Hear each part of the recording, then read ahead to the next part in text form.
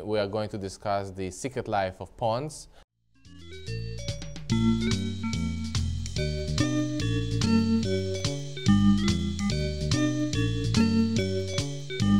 But today we are going to start our lesson about pawn structures. I think that pawn structures is probably one of the most important things to know in chess. There are so many pawn structures. We have, for example, double pawns, we have triple pawns, we have isolated pawns, we have pawn chains. Pretty much every typical opening that we have in the chess game is defined by the pawn structures. So if you think about it, because I can probably take off all the pieces of the board and show you a pawn structure, and you immediately will know, the opening that was played. For example, if I do, let's say I put the pawns like this, then we know that this is the Sicilian dragon, and so on and so on. So pawn structures are definitely very, very important. Okay, so today we are going to discuss some of the strengths and weaknesses that we have in pawn structures, and I would like to do that by giving a few example games. The first one, we are going to look at a game from 1998. Lev Polugaevsky was a very strong grandmaster against Yuri, Dokhoian. So let's see what happens. So knight f3 happened in the game, knight f6 and c4. We start with this move order, which we call the rated defense. Very flexible move order. Probably, by the way, probably this move knight f3 is one of the most flexible moves that we have in chess, because white still does not reveal his intentions or what kind of an opening to play. For example, if black plays something like c5, then white can play e4. Suddenly we transpose to the Sicilian. If black plays something like d5, then we might be transposing to the Queen's Gambit or things like that. So basically, knight to f3 is one of the most flexible moves that we have in chess, the first move. So knight f6 was played. Black is pretty much copying from white and saying, okay, well, if you're playing flexible, I'm going to do the same thing. c4, b6, and now g3. So white likes to fianchetto his bishop on g2. The fianchettos nowadays are very, very popular because we understand that on the chessboard we have those two major diagonals. This one, the h1, a8, and we also have the a1, h8. So this is why we like to fianchetto our bishop. Also, it creates, it makes the king feel safer when the bishop is next to him. So bishop g2, e6, and now white played d4. Now, so we transpose into this kind of the Queen's Indian defense, which could have started with the moves d4, knight f6, c4, e6, and then knight f3, and then b6. So as you can see, this is a transposition. This move d4 allows black to play this move bishop to b4 check, which was played in the game. If white wanted to prevent this move, bishop b4, white can actually castle short. I used to play it like this in a few of my games, and then it restricts this option of black to play bishop b4. However, what black can usually play, he can play something like c5, pawn to c5, to try to prevent white from playing d4. So this is just one of the variations. So in the game, Polugaevsky played d4 immediately, bishop b4 check. We always have this debate: how do we defend from this check? There are lots of options here. White can either play bishop d2. You can also play knight d2. Usually the knight does not go to c3 anymore, because if the knight goes to c3, we know that the bishop is going to take the knight and the pawn is going to take the bishop. And although white gets the two bishop advantage, now white has those double pawns, and this is something that we don't like to see. It's inferior. The pawns are just troubling each other. So bishop b4 was played. Bishop to d2 is the most straightforward approach. Bishop takes d2, and queen takes on d2. Again, some people would like to take here with a knight on d2. However, most fashionable is to take with a queen because the knight will likely to find a better spot on c3. Just castle was played, knight to c3. As you can see, white finished up his development. Now, what should black do? Well, black has lots of options. He can either play d5 immediately. He can play more of a positional game, put all his pawns on dark squares. In this game, black used this move knight to e4. And the idea of knight e4 is pretty simple. Black wants to exchange all the pieces, and for example, knight takes e4, bishop takes e4. And now this bishop is basically counterattacking this bishop on g2. And it's pretty difficult to move it away from here. So let's say white can castle here, and now it's going to be very difficult for us to move the bishop away. We will have to move the knight somehow and then exchange our bishop. And usually people who fianchetto the bishop, we don't really like to exchange this bishop. So it creates some headache for us. So in this game, Polugaevsky decided to play this move queen to d3. He said, okay, I'm not going to take the knight, I'm just going to move my queen, at the same time attacking the knight. f5 was played in this game. This is a very typical maneuver. This is kind of a pawn structure, defending this knight. In an Indo-Indian and Queen's Indian, we know that black usually doesn't play d5 because it does not want to block his bishop. So the bishop here is much more active in this case.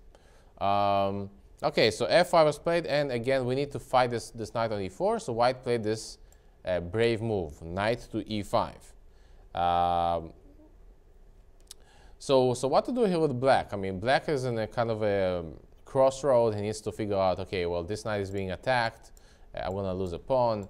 So what do I do? I mean, if the knight takes here on c3, he's going to lose the bishop on b7. Black does not want to play d5 because that's going to create lots of weaknesses on dark squares. So black decides to use tactics, and he plays this move knight to c5. And the idea is that he retreats with the knight to c5, and now is attacking the queen on d3. You know what to do. We don't have time to take the bishop on b7. So white has pretty much no choice, but he had to take the pawn on c5. Bishop takes on g2. And now white played rook to g1. One of our members in the audience feels the pain for white. It looks like it's pretty horrible for white, right? White lost the castle. White lost the bishop here on g2. I mean, what's going on? How does black get so much advantage in the opening? But this is not the end of the world, because actually white's pieces are pretty active. And right now, black decided to retreat with his bishop to c6. Okay, so what to do here with white? What would be our next move? I guess the question would be, do we take this pawn on b6? Do we defend this pawn on c5? Do we ignore this threat? So how to proceed here? Did white castle and queenside? Castle queenside, and so your idea is to just sacrifice the pawn. Do a little bit more pressure on the bishop c6. Yeah, perfect. Very good. You're playing just a grandmaster. So castle, multitasking. We defend the king. We activate a rook. And now black needs to make a choice. I mean, what to do. And then we put a lot of pressure on the d7 pawn. So that's exactly what happened. Black decided not to delay this capture on c6. And he played queen to f6. The idea was probably because he wants to get the knight away from here on e5. But now white again ignores this threat on the pawn on c5 and plays f4. f4 was played in the game.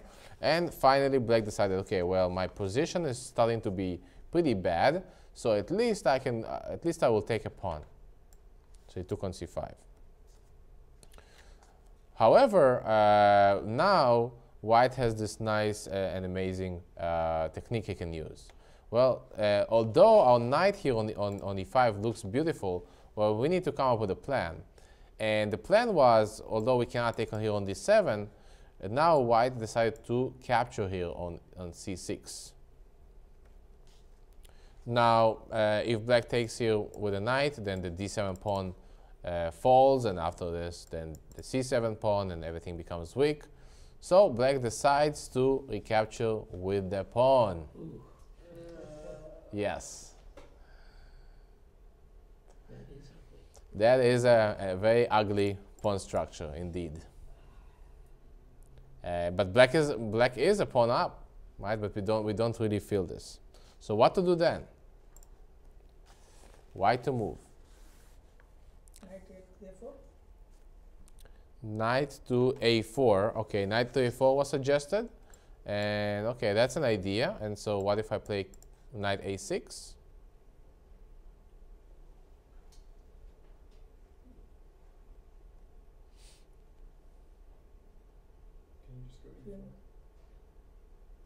Okay, we can also go e4. Yes, please. E4. Yeah. Queen d7. Queen d7. Okay, yeah, that's possible. Yeah, so the question is, do we go after those pawns or we don't go after those pawns? Yes, please. I was just going to say e4 as well. E4. You're going to ignore those pawns. Yeah, that's the question. Do we get to come here and start picking those pawns up one by one, or do we ignore them? And Polugaevsky decided that those pawns are very, very weak, and also they really, really restrict this knight on b8. So yes, we can play something like knight to a4. However, now the knight can come to a6, which black would play anyway. And yes, he can play queen d7. But wait a second. Now we're gonna have some trouble here. Maybe something like rook b8 or knight b4 is gonna come in. Rook fd8. Really, it's going to basically activate the opponent's pieces. So I'm not really sure exactly, but I think rook fd8, maybe take, maybe knight to b4, and we might lose the a2 pawn. So suddenly we have to calculate a lot. So in this position, white decides to ignore those pawns and just to play e4, just get more space. If black takes the pawn on e4, that's going to be pretty bad, right? Because the knight takes on e4, I'm going to fork you, and I'm going to fork the queen and the pawn here on c5, as well as creating this isolated pawn on e6. So black decides not to take on e5, and he plays knight to a6, and now e5 is played in the game, fixing up those pawns, and now e6 is going to be forever a weakness. Queen e7 was played, and now it is time to start picking up those pawns. So queen f3, attacking the pawn on c6. Knight b4 here does not help, because I will just play simply a3. So I cannot defend this pawn. So black had to play queen to e8. Okay, so white to move. What to do next? G4. Okay, g4 is possible, yeah. b3. Pawn to b3, okay, that's also possible. C6 pawn. So your plan is to double the rooks on a d file. Okay, good. Anybody else? So let's compare those three plans. First of all, if I play this move b3, I don't really see right now a reason why to play this move, because the pawn on c4 is not getting attacked, the pawn on b2 is not getting attacked. So maybe in the future I will play b3, but maybe I won't. Who knows? And for example, you will see in the game that one of the reasons why black couldn't play knight b4 is because white restricted his knight with a3. Now, if I play both this move a3 and b3, then b3 will become a weakness. So I might want to wait with this move. g3 is another very lucrative option. g4, I'm sorry. g4 is another option. But here again, sometimes we need to look at the board and say, you know, think prophylactically. What is my opponent wants to do? And you will see that really black doesn't have much of a plan here. So by playing g4, you might checkmate him on the g file, but you might also give black the option to get some counterplay of his own.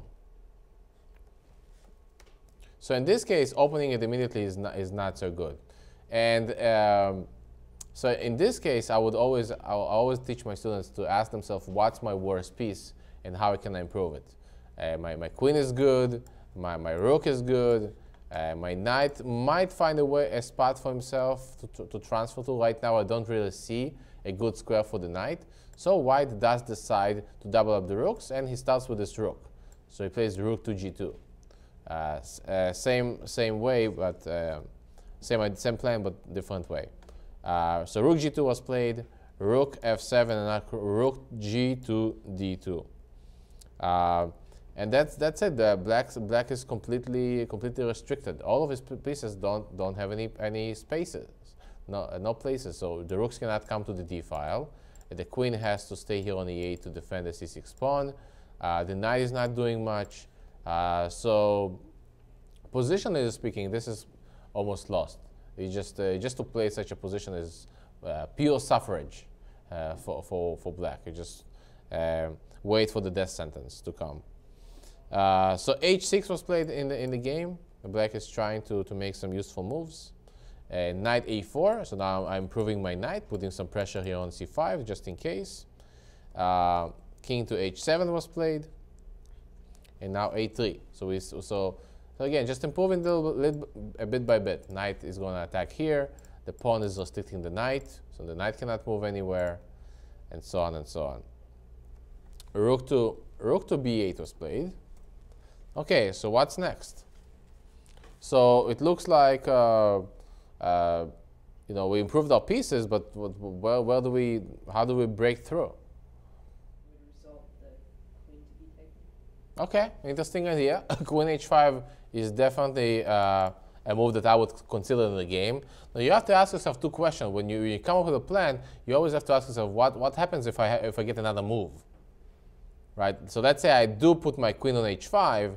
Well, what if black doesn't do anything? It's not in Zugzwang. Let's say he plays like something like rook c8 or rook a8, just waits. In that case, you might be saying that you're kind of pinning here, but I don't see that we can't really play rook d7 because I think he can take with the queen, rook takes, and then our rook is going to take. We're going to get two rooks for a queen, which in this position going to bring lots of control for black. In addition, after playing moves like queen h5, you want to look at what happens if black moves his rook. Well, do you really want to exchange your queens in this position? No. And the answer is no, that's correct, because he has no space, we are attacking, so we want to leave the queens on the board. So interesting idea, but not queen h5. Yes? h3, then g4? Okay, so we going back to the same idea. h3 and g4 can be played in this game. Again, if I do that, I'm kind of afraid that he's going to take and get some counterplay, maybe queen f8 afterwards, and get some counterplay on f4. Then the rook, the queen check on e4 doesn't do anything either then after that. Yeah, just king h8 probably. Yeah. So it might work if I play like h3, if I bring both rooks here on the h file, g file, then play g4. But then, well, who knows? Maybe it doesn't even take us. So it's a bit risky.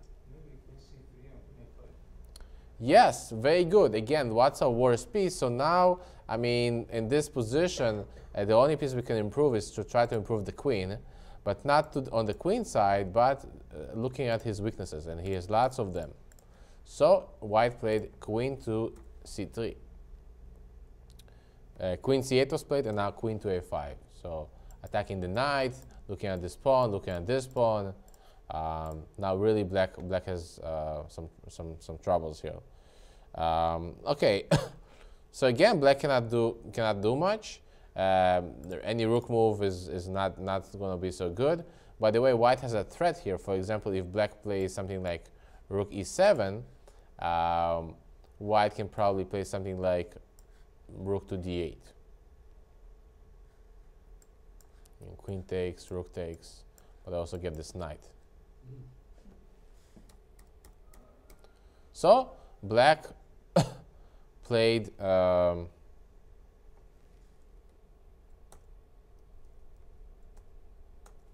rook to b3. And what's the idea? Well, now if white plays rook to d8, then black is planning to play something like queen b7. And okay, we do control all of the back rank, but then there are some ideas that black might bring his rook to f3. He might then play queen to b3. Some tactics going on here. So the simplest way for white was to say, okay, well, I improved all my pieces, but I can't improve my pieces anymore. So I just want to get rid of my opponent's best pieces. And right now, he got worried about this rook. So the move that he played was simply rook to d3. Rook d3 was played, rook takes, he has to exchange, and queen to b7. Okay, so again, I want to improve my pieces. Now I'm less worried about there's no rook here, but if I try to bring my rook to d8, then again maybe black is going to try to even sacrifice his knight and trying to perpetual check us. So white needs to make just this nice little move, king to c2. Now we improve the king. Rook e7. And now finally rook to d8. Now pay attention that in all of those moves, white could have taken on c5, but I don't have to. I mean, why would I take? I can do it anytime I want. And really, it's for black, he needs to think about, well, what happens every time he needs to calculate what happens if he takes me. So just like playing around. So rook to d8, and now king g6 was played in the game. Not so sure. Maybe just black was out of moves. Okay, what to do here with white? So we improved the overall pieces. What to do next? Do we take on c5? We don't take on c5. What to do next? Okay, so you say to take on c5. Yeah, this is an interesting option. Now, knight takes, queen takes. You're going to attack my rook. You're going to attack the pawn here. You're going to attack the pawn here. That's a good option. But again, let's go and let's look at this from black's perspective. Just going to flip the board for just a moment. Just think about. Black just played his last move, king g6. He has nothing to do. I mean, his knight cannot move. His queen cannot move anywhere. The rook cannot move anywhere. He's just going to go back and forth with the king. So yes, we can take on c5, but it might give black some extra options, right? So white decides not to take on c5. But how do we use now the fact that all his pieces, if you look at here, the queen here and the knight are on the queen side, not in the game. Suddenly, the king feels alone here on g6.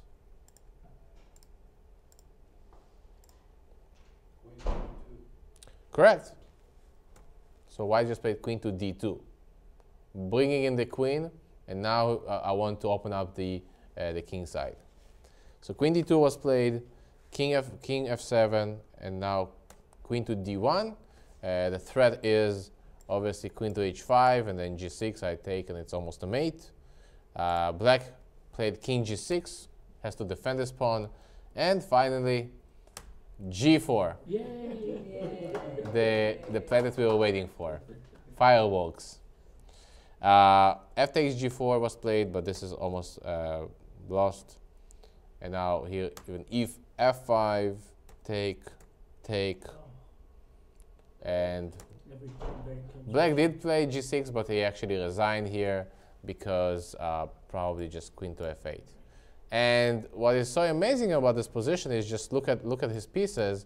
I mean, the queen and all those pawns really are really restricted, and that is the whole point of the game, is that we don't even have to touch it, right? It's like they're in prison.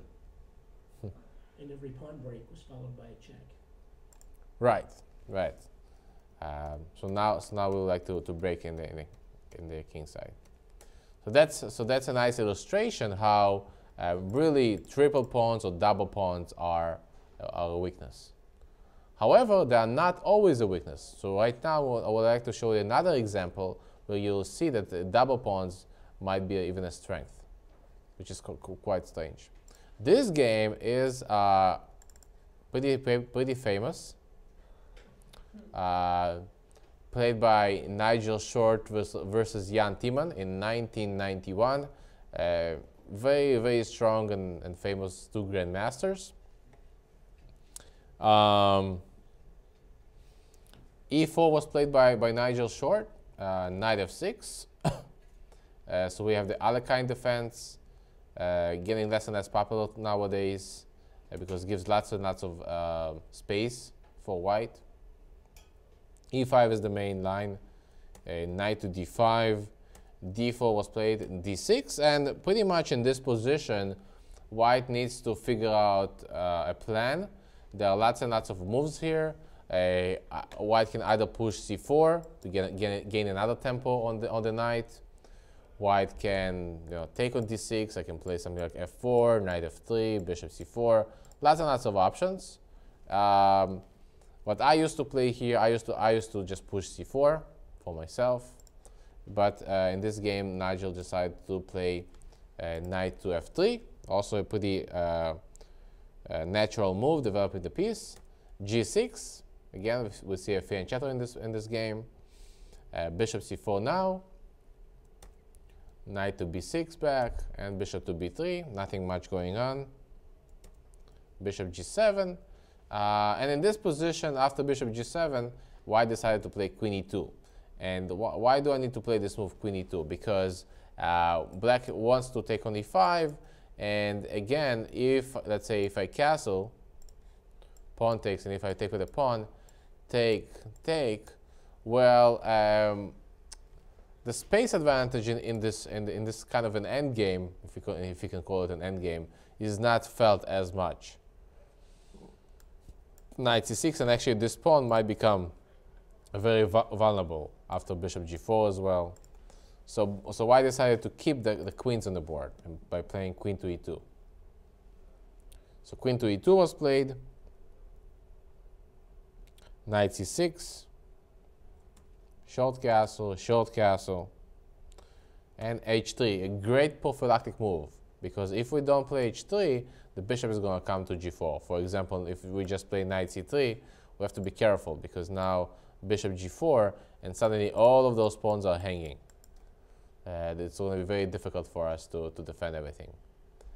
It's pretty much like getting a perked move, defense, like with those pawns on e4 and d4, and then pushing it just too much. So h3 had to be played. a5, a4. So we cannot allow black to gain more space with a4. Some players prefer to play the subtle a3. This is kind of the difference also in the Yuri Lopez. We see this, or the Italian game. Sometimes black plays a3 or a4. It's kind of it's a matter of taste. So a4 was played, completely fixing the a5 pawn. Pawn takes, and black decides to exchange a few pieces by playing knight to d4. Knight d4, we have to take. Queen takes on d4. The pawn here on e5 is hanging, so we have to play rook e1. So far, so good. So far, it's pretty forced. And now black does this move, pawn to e6. This move is a little bit strange. I would say this would definitely not be my first candidate move. This move is e6. But in my opinion, probably what happened is that black was afraid of this move e6 from white. But if it was up to me, I would probably just develop the bishop, probably the bishop to f5 or something like that. I don't see why to be scared of e6 too much. Because if you try to play this immediately, I can probably just take everything, and my pawn here on f2 might be hanging. Defending it will not help because the b2 suddenly hanging. So I think this move e6 really was one of the reasons why black lost the game. So now look at this bishop on c8, being punished for no reason.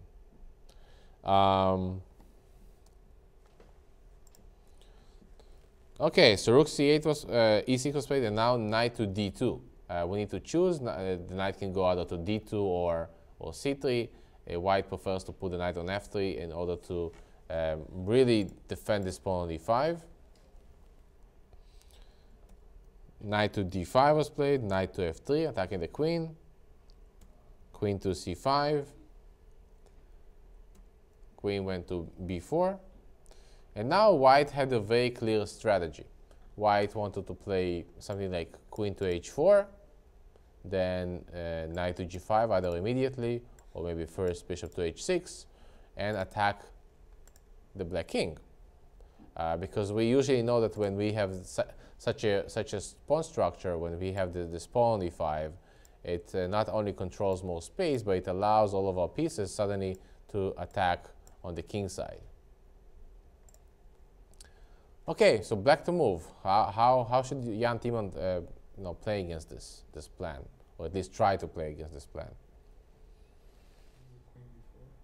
Correct. Yes, queen b4. Not only preventing this plan with queen h4, but also I want to exchange a few pieces. It's going to make my life much easier. Okay, flip the board. So how to continue with white? Obviously, we don't want to exchange the queens, but we also want to keep attacking. So what would be a way for us to make sure that we hold the queens on the board? Bishop to d5. G5. Interesting. So you want to take the pawn, the knight. So I guess I have to take you. Then queen takes d5. That's possible. But then probably maybe bishop e6. Again, black gets a lot of counterplay. Bishop e6, bishop f5.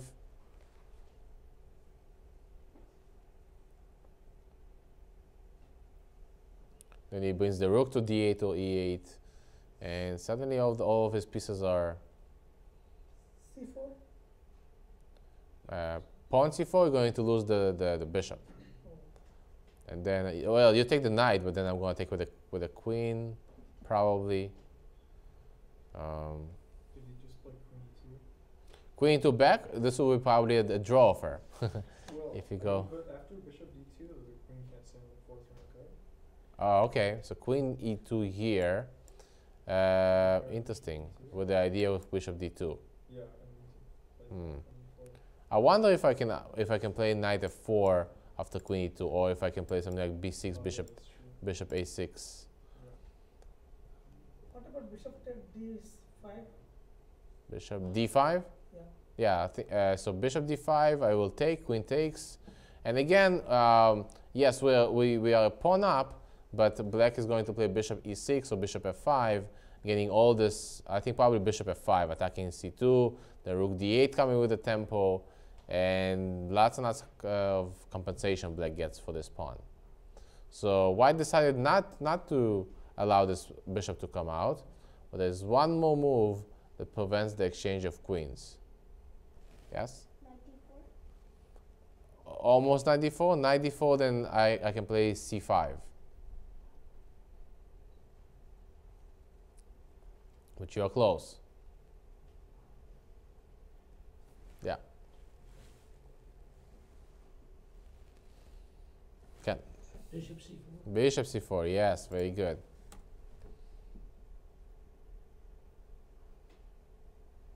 Now, the problem with bishop c4 is that now black played knight to b6. So it almost looks like we have to move the bishop away and exchange the queens. But no, now white makes one of the best moves in the game. Let's see who can fight. What's the move for white? How about B3? Exactly, B3. Also, not only defending the bishop, but preparing bishop to A3. Oh my. So suddenly, white is much better here. And so black decides, okay, well, at least I will get the bishop. I already went with the knight back. So knight to B6, knight takes C4, and pawn takes C4. Okay, so what do we have here? So yes, we damaged the pawn structure. We destroyed it pretty much. We had a nice pawn chain. Now we have those double pawns. A4 pawn is weak. Yeah, it looks pretty bad. But on the other hand, now we can continue with our plan, the plan that we had on the king side. There's not much of a contemplated black or pressure that black can create here on those pawns. So let's see what happens. So B3, knight takes. Rook E8 was played to prevent bishop A3. Rook D1, improving the rook. Queen C5, Queen H4. Yeah, so again, as you can see in this position, black's pieces are very, very restricted. Taking on E5 here is obviously just too dangerous. You're gonna weaken all of your dark squares. Probably take. I wonder if I can play knight G5 as well. But take. I could probably play something like either rook A3, rook B1 with the idea of bishop B2, and those are not good news here. I call it the cheese structure, all those holes. So black decides to keep playing, not to take this pawn. He plays B6. Pretty logical idea. He wants to develop his bishop. Bishop E3, Queen C6, and bishop to H6. Again, if black gives up this bishop on G7, we know that if we give up the dragon head, then we will be a cheese. So again, he decides to play bishop to H8. It's a very typical maneuver, by the way, for somebody to save the bishop like this, bishop H8, to take out from this pin. So luckily for black, his rook here is on E8. So bishop F8, H8 was played, and now white is playing this move rook to D8. Again, just improving the rest of his pieces. Bishop B7. Obviously, he cannot take the rook because of checkmate. So rook to bishop to B7. Rook A to D1. Okay, wonderful. Now all of my pieces, as I like to say, they are all employed. Unemployment is almost 0. Well, the king is maybe over here on G1 is unemployed, but just for now. He's looking for a job. He's in between jobs. So we call it natural unemployment, as far as I remember.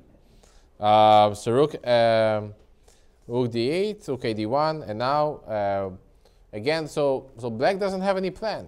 So what can black do here? I cannot move any one of my rooks. I cannot move this bishop. I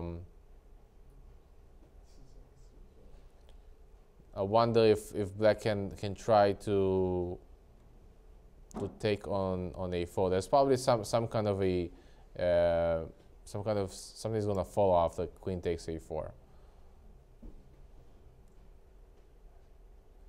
I think that the threat is queen E7 now. Pretty powerful threat. So black decides, okay, well, I need to exchange this bishop, otherwise there's so many mate threats. So bishop G7 was played. And now rook 8 to D7. White changes his mind. He says, okay, well, I don't see the point of exchanging the rooks now. Rook F8, take, and king takes. rook 1 to d4, creates an elevator, rook a to e8, queen to f6 check, king to g8. Okay, so the game is almost lost, but we still have to win it somehow. So how do we do it? As one of the, it's one of the most popular themes nowadays, as well as played by AlphaZero, lots of engines. We play this move h4. So now the plan is to bring in the pawn to h6 and just checkmating here on g7. There's nothing much that black can do. The only options that black can choose from are playing h6 or h5. Now the problem with the h6 is that it doesn't really stop h5. I can still play h5 and my castle is completely ruined. So black decided to play h5. Okay, so definitely white is the one who dominates this position, but again we need to find a way to win this. Now unfortunately we cannot push g4 here as we did in the last game, because if we do, the queen here is going to take on f3. We're going to lose a piece. We are going to exchange the queens. Not too good for us. So this is why this game is so famous. White to move, and you need to find a plan how to win this. Gotta be careful with knight g5. What is black supposed to do if you just play king h2? Yeah, knight g5 is a checkmate in one move. Queen to h2. Yeah. And what's the plan? Put the king on h6. Oh, yes. And that's the correct plan. Remember, we want to employ all of our pieces, 100% employment. So the plan is, even if it's not an endgame, we want to put this king here on h6. Pretty almost seems like impossible, and then just checkmate here on g7. That's exactly what Nigel is doing. He plays king to h2, and really there is no defense for black. There's nothing? It's just checkmate? Yeah. His pieces are completely restricted. I mean, he can try to take on, maybe if he takes on a4, but then I assume that there is knight g5 or g4 might be coming. Or c7 it will be hanging as well. If you hang c7, then I'm going to bring my other rook to d7 as well. So king h2, and let's see the end of the game. Rook to c8 was played, king to g3, rook to c to e8, and then king to f4. The march of the king. Bishop c8. Finally, black realizes what's going on here. He plays bishop c8, but that does not help. It's just too late. So white plays king to g5, and Jan Timman resigns here. Simply because, well, even if you take with the queen, just king h6, and that's it. Queen to g7 next move. So if you see this position, if you go just a few moves backward, creating those double pawns was not such a bad idea, and damaging our pawn structure. So sometimes it is good when it helps our plan eventually. Okay. Right. Well, thank you so much for joining us for this pawn endgames.